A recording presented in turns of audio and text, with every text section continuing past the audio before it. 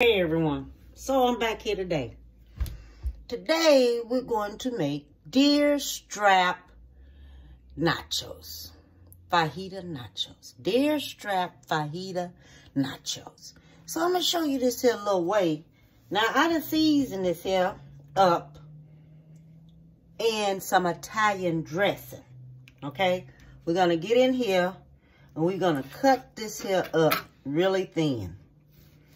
Okay, now remember, this deer strap is not going to cook long, okay? So I'm going to go ahead on and I'm going to cut this here on up here. We're going to cut it real thin, 1/4 of an inch, okay? Okay, so now I'm on my last cut of fajita meat. This deer strap fajita meat. And I'm going to show you how I'm going to do it, because what I'm going to do, I'm finished cutting this here on up. And I'm going to season it up. Then I'm going to take it. And then see, I don't have that much. So, you know it's not that much. But I'm going to season it on up here.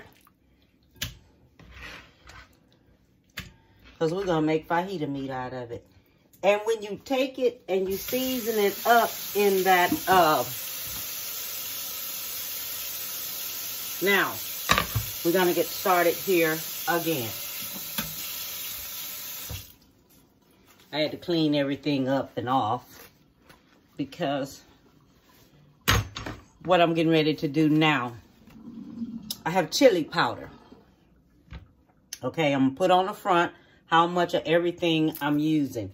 Now, this is chili powder, and it's kind of a little hot because it was made by Indians. It come from an Indian store, and it's kind of a little hot, but I don't want it that spicy.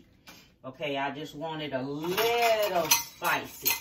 And I'm going to measure it off because it's going on top of my meat. Okay? And all I'm going to do, I'm just going to use 1/4 of this because I don't have that much of meat. And this is the name of it right here. Okay? It's chili powder hot. And you see the Indian name on there, okay? And this is the one I'm using, but you just use chili powder. But I'm using that chili powder. Okay, I'm using me some cumin, all right? So, with the cumin, I'm going to use me, let me see, I don't have that much of meat in there. Okay, so I really don't have that much of meat in there. So what I'm going to do, I'm just going to use me 1/2 of a teaspoon of cumin. Now, this is when you're making your fajita meat that you come on out and you do certain things to it. Now, this right here is cayenne pepper. Okay, cayenne pepper. I'm only going to use 1/2 of a teaspoon of cayenne pepper. Okay, just 1/2 of a teaspoon of that. That's going in.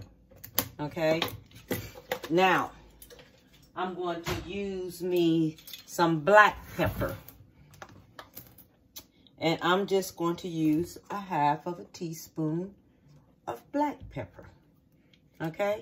Just 1/2 a teaspoon. And I'm going to use me some salt. And all I'm going to use is 1/2 of a teaspoon of salt. And that's it. Okay, just 1/2 a teaspoon. And what I'm getting ready to do now, I'm going to mix this here on up. I'm going to mix everything on up here. And I'm going to stick it back in the refrigerator while I'm cutting up my vegetables. Because it'll give it time for everything to saute up in there really good. So make sure you take and you mix this here up really, really good. Now, when you're making your fajita meat out of beef or chicken, same way. Same way. Mix it up with these seasonings. Okay? All you got to do is just mix it up with these seasonings. And that's it. And you'll have your perfect little taste. Okay? All right, then. And I might come back in here and I'm going to cut some of them in half. Some of this meat, some of this here deer meat, I'm going to cut it in half because it's kind of long. All right. So I'll be back. I forgot what I was doing. I'm going to take me some lime juice. Okay. And I'm going to put me about a half of a teaspoon of lime juice on my meat.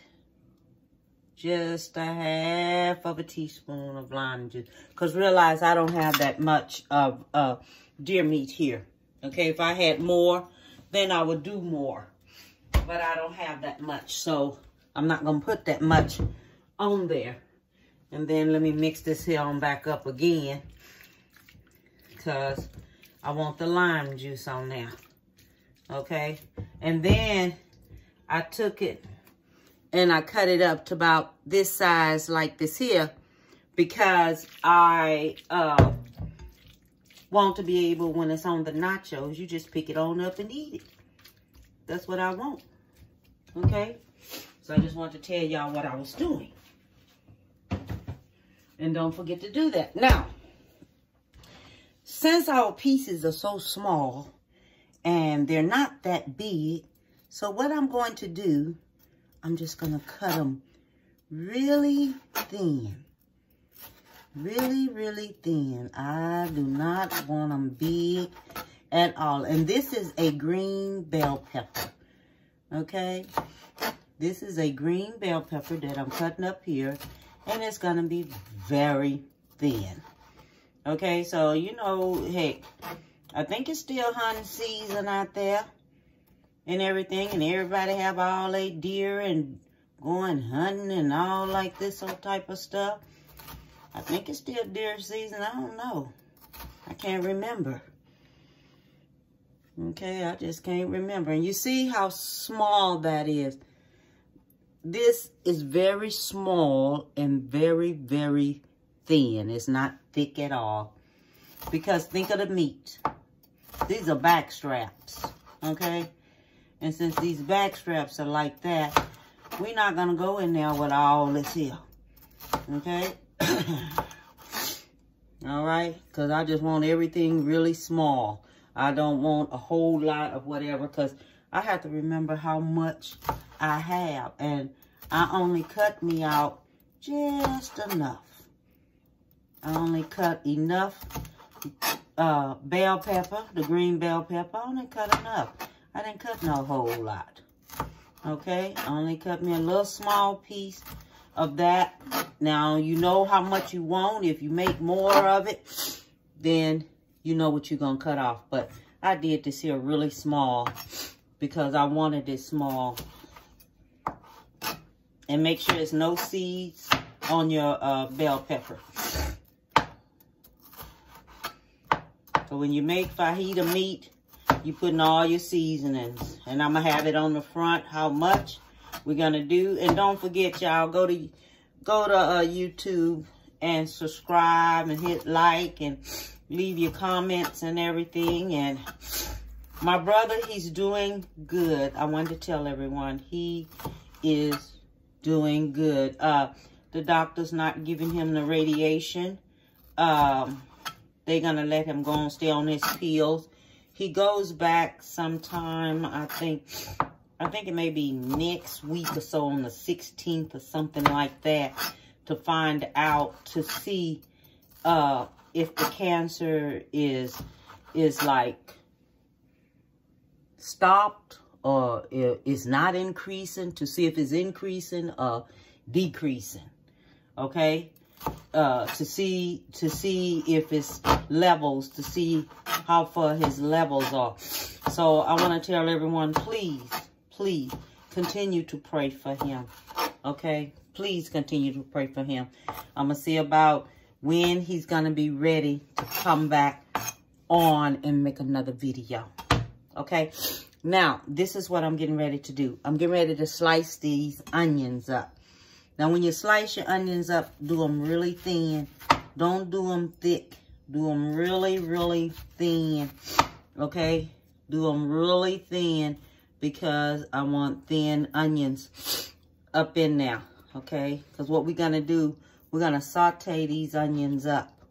okay? And I want these onions to be done really thin, okay? So all this here is not so big everywhere.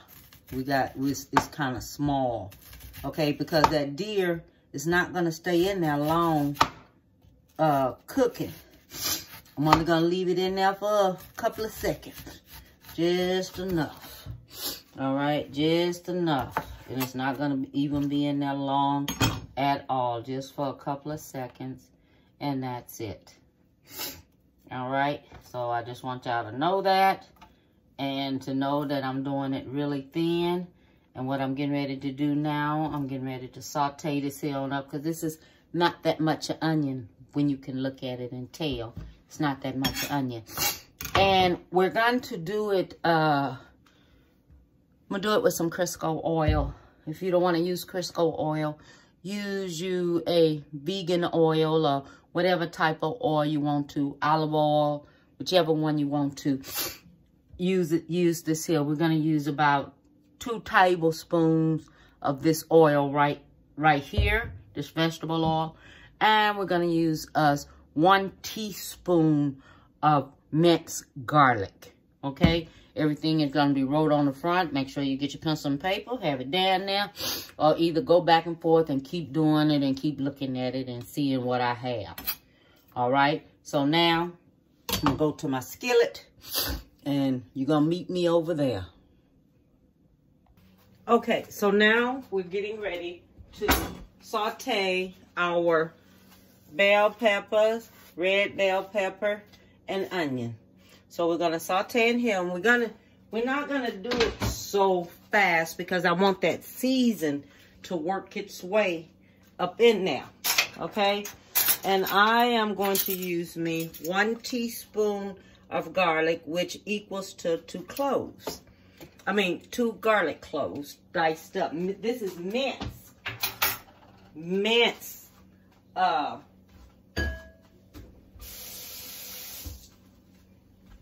Okay, this right here is minced garlic. Okay? Or you can take and dice you up 2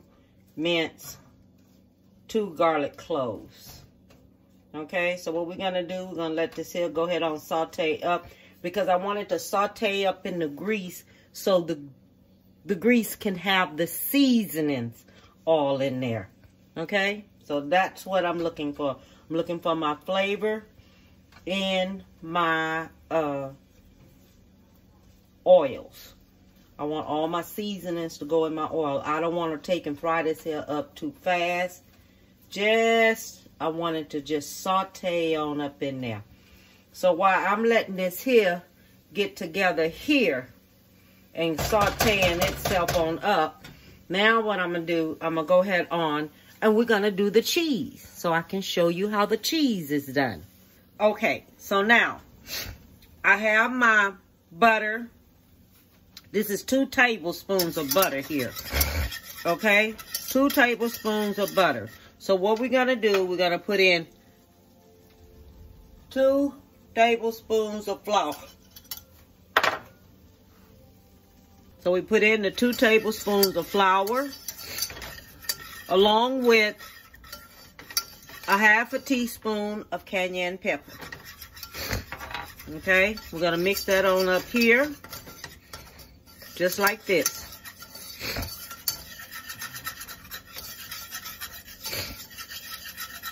And we're going to let that simmer for about 1 to 2 minutes here. Okay, I took my onions and I cut them down to 2. Okay, I have my onions cut down to 2 because I'm just letting them saute up here until I can see through them. When you start seeing through them, seeing through your onions, and they get translucent and you see through them real good, then you know they're ready.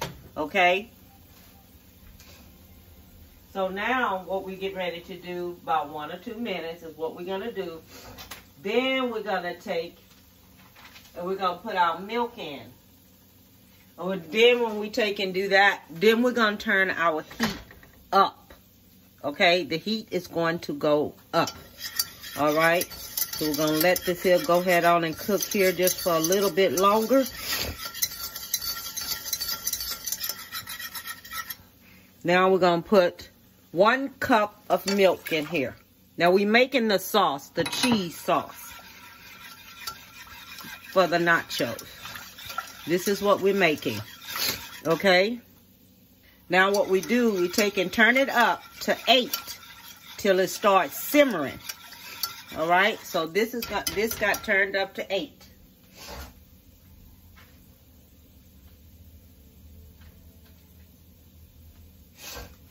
All right, so when this here starts simmering, then we're gonna take and we're going to add our cheese.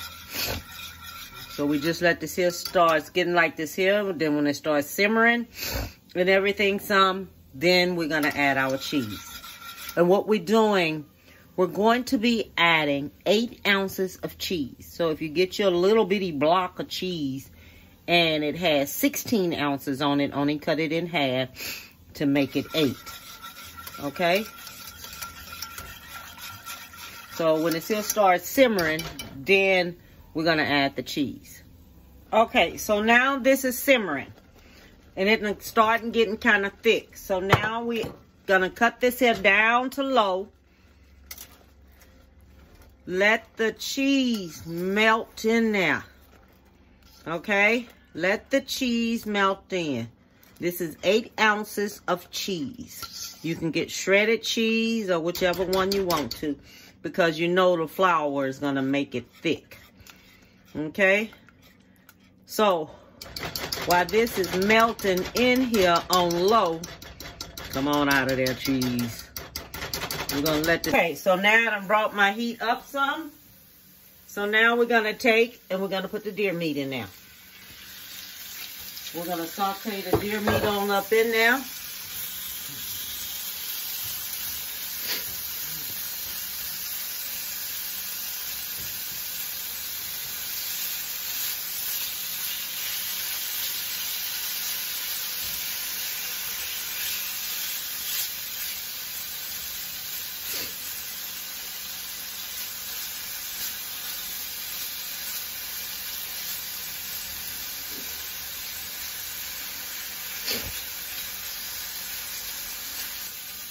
Just saute it up enough until you don't see too much of this red. But you don't want to overcook it, okay? Because don't forget, our grease already has all that flavor. Everything all in it. All this is doing is just bringing it up. Just a couple of seconds or a minute or two. That's it. Not even that long. Because you remember this already cut up thin. And what you don't want to do, you don't want to overcook it. Okay, that's finished. Get this here, I'm going to scoop that on out of there. Put it on over here, because if I leave it in there, it ain't going to do nothing but continue cooking. And I don't want it to continue to cook, because it's already done its thing. And it is perfect.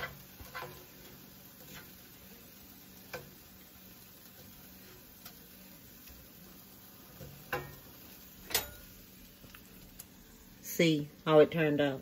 It turned out perfect. Perfect. Just a little bit of everything in there. Perfect. Okay, and it's tender. So, the cheese is perfect and melted good. So we're going to take that. Put that on top of our nachos like this. Okay? Put it on top of the nachos just like that. So we can make sure it's covered up good. All right? Then when you do it like that, then you're going to take you some of your meat. Some of your fajita meat. And you're going to put that all on top of there. Just like this here. Just like that. Just put it all on top. Just like that. Okay?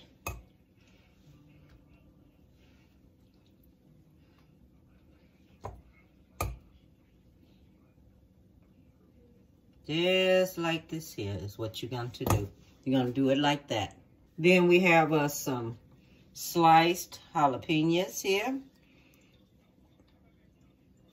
That's, you know, nachos just ain't nachos if it don't have this on there. You know what I mean? It just ain't nachos. All right then, y'all. I have finished. This is it. This is how it turned out. And it turned out excellent. Hit subscribe. Hit like, y'all. I just showed y'all something else you can do with those backstraps. You can take and make you some nachos. Okay? So, all I want you to do, give someone a big hug. Tell them you love them. Okay? Tell them you love them. And bon appetit, baby.